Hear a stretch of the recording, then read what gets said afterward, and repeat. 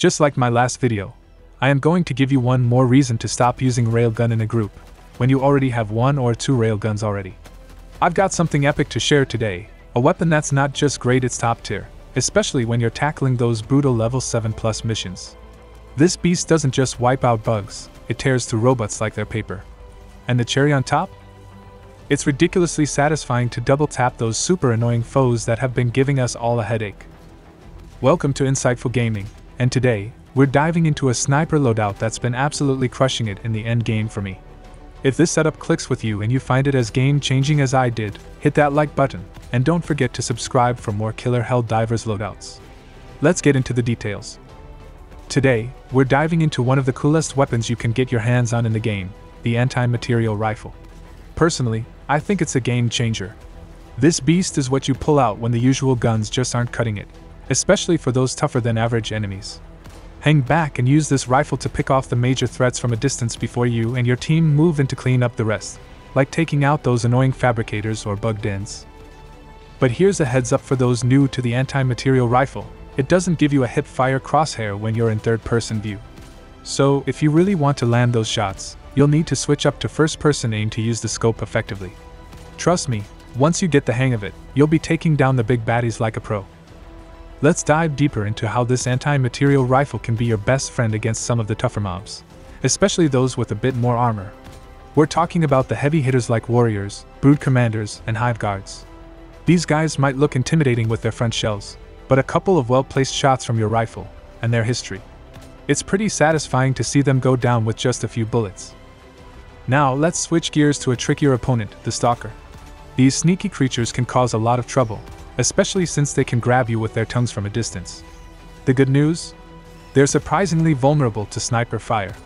A few shots from your rifle should do the trick to take them out before they can get too close for comfort. And then there's the chargers. Let's be honest, they can be a real nuisance. The trick to dealing with them effectively is to aim for their legs first. Damaging their legs slows them down, making it easier for you to land those sniper shots. Alternatively, if you can maneuver behind them, you can take them out with your sniper. It's all about finding the right angle and taking your shot. Shifting focus to how this rifle squares up against robots, it's pretty much a game changer. Let's talk specifics. Starting with berserkers, landing a few well-aimed shots can take these guys out without too much hassle. It's all about precision and timing. Now, moving on to the devastators, they can seem pretty intimidating with their lethal arsenal, but they've got a weak spot. Their heads glow red, making them a prime target for your sniper skills. A couple of precise shots to this area, and they're done for. As for the Hulks, that's when things get a bit more complicated. The Hulks come heavily armed, sporting machine guns, and even flamethrowers on occasion. Their only weakness? A vent on their back. Landing a few sniper shots there can take them down effectively. If you can't get behind them, aim for their face that also glows red, making it a vulnerable target. So, whether you're sneaking shots to their back or facing them head-on, the right shots can make all the difference. I truly believe this weapon shines brightest when you've already got a railgun or 2 in your squad. It stands out as one of the top support weapons in the game. Through the gameplay, it's clear as day, you can take down pretty much anything that comes your way, with maybe the Bile Titan being the tough nut to crack. But hey, even tanks can be a breeze to deal with once you target their weak spots. This weapon has become my go-to stratagem, and I'm really hoping to see more of you bring it into your Helldivers missions. Trust me, once you see what it can do, you'll be wondering how you ever managed without it. Alright, let's shift gears and talk about the perfect partner for our sniper setup, the Scorcher. This weapon is a game changer when paired with a sniper rifle. I know the Scorcher is something you unlock later in the game, so some of you might not have it yet. If you're still using the Breaker shotgun, don't sweat it. The Breaker is a powerhouse in its own right. Stick with it until you can grab the Scorcher. The Scorcher excels at clearing out swarms of bugs or blasting through lighter armored enemies. With this duo, you're practically unstoppable. The Scorcher cuts through armor as if it's butter, directly damaging enemies' health through their armor. For the heavy hitters, that's where your sniper rifle comes in, taking them down from a distance. Meanwhile, the Scorcher can mow down waves of enemies and handle medium-armored threats with ease.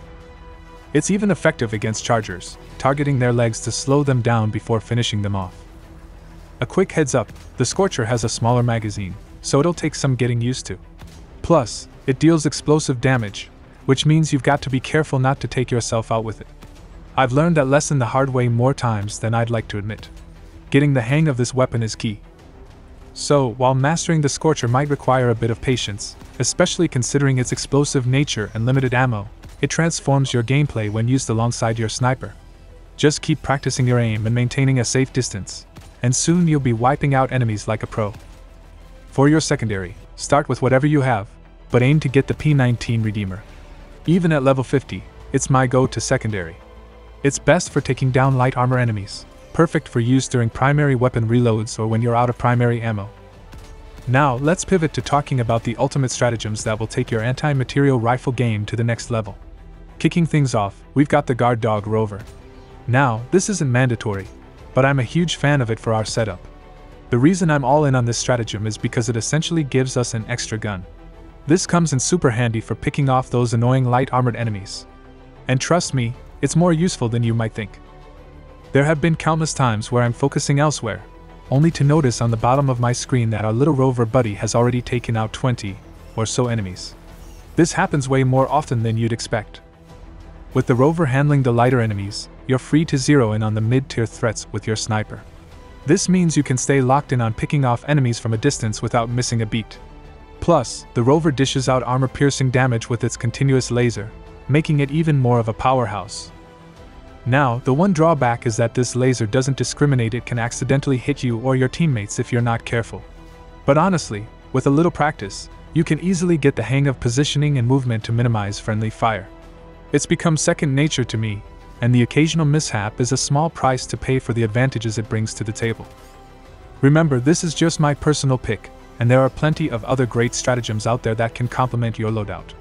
But if you're looking for something to help manage those lighter foes while you take on the bigger challenges, the Guard Dog Rover is definitely worth considering. Next, we're talking about the Eagle Airstrike. This thing is the definition of firepower flexibility. It's like calling down your own personal thunderstorm on whatever's in your path.